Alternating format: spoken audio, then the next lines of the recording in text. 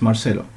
Now, following from my broadcast yesterday, I will continue working today, this morning actually, with revit families, right? Specifically, families that involve parameters. So this today, the idea is to work around this planter. It's called the Sarno round planter, by also the restoration hardware. Let's take a look a little bit of what we're trying to get, what we're trying to achieve here. So this is a planter. I think it's some sort of concrete planter, and as you can see here, comes in two different sizes, right? Comes in two different sizes. So that's what we're going to try to do in here. Now, so how we're going to do this one? Well, basically, to create this planter, we're not going to be able to use, yesterday we used a lot of the extrusion, right? The extrusion, remember, basically what it does is to take a shape and it projects it, so it creates something like this. So if you take a circle and you extrude it, basically what you're going to get is a cylinder, right? Now this is different because this is more this has like a conic shape, right? So extrusion is not going to work for us in this situation. So we're going to have to use something else. There's something called blend on the creation panel, right? So it basically what allow me to do is to create two shapes and connect them. So basically what we're going to do is we're going to create a smaller circle, then a bigger circle, and we're going to connect them, try to create this conic shape. But in addition to that, if we do this one, what we're going to get is a cone, right? So, but we need this cone to be actually hollow, so it can accommodate the earth, right? This actually goes like this. So it's all of this is with soil or whatever. So what we're going to have to do is we're going to have to work with what we call a void. So we're first going to get our bend right here, and then what we're going to have to do is to create another one just like this one, only a thing smaller.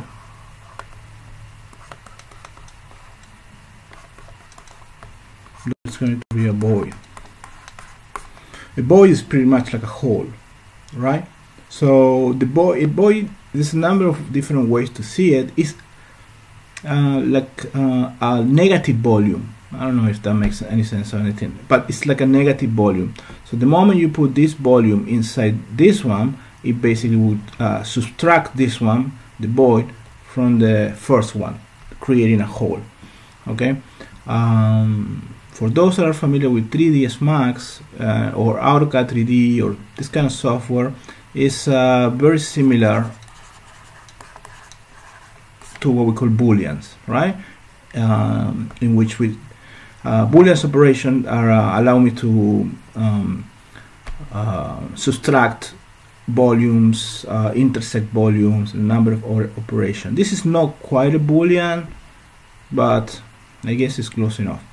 So this is what we're gonna do. We're gonna do a bend, then we're gonna do another bend, but this time it's gonna be a void, so cut a hole into it. And in the middle, we're gonna have to create a number of parameters that control basically the radius from the top, the radius from the bottom, and the height of my planter. So then later on, when I bring it into my project, into my different projects, I can get to choose between planter number 1 or planter number 2.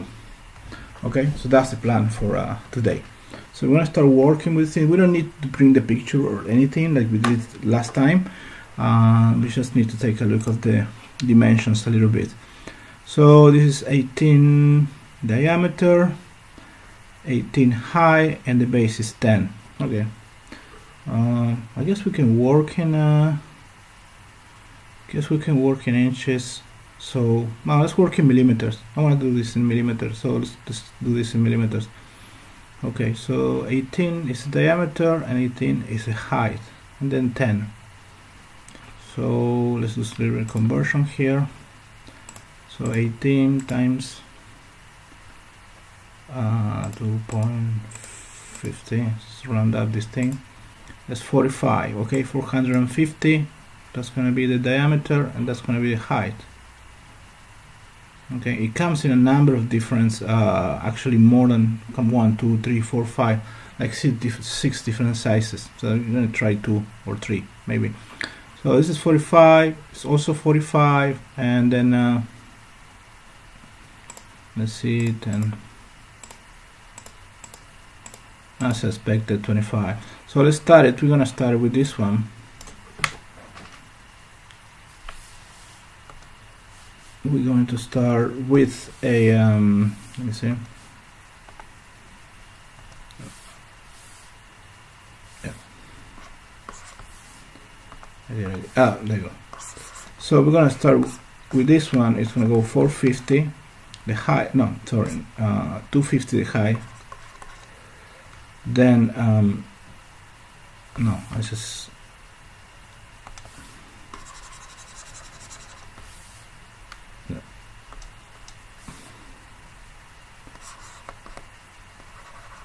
so 450 the height. The diameter is also going to be 450, and the diameter from the base is going to be 250. So that's what we're going to do initially. Okay, so 450, 450, 250. Now for the inside, I don't know, we don't have that information in here, but I guess we're going to go with 20 centimeter. I want to make this very thick, right? So the thickness of the walls, let's make it 20 millimeters. And the base here, I want to make it a little bit thicker, right? So maybe I can go 40 millimeters. Okay, so that's what we're going to do today. 450 height, the diameter 450, and the diameter of the base is going to be 250. Now the thickness of this wall is going to be 20, and the thickness of the base, let's make it 40 just in case. So that's the plan. So at least we're going to start with this. Let me get rid of all of this, and just like yesterday, I'm going to go into my Revit and start a family, right? So let's go to Revit is here, close this, and right here, as soon as you open Revit, you get project, you get family. We're going to start working on a family. So and also it's going to be a new family. Let's go for it. Now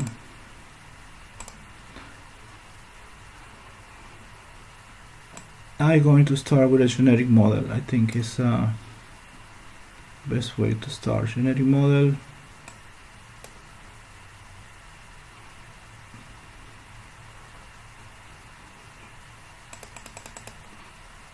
Generic model.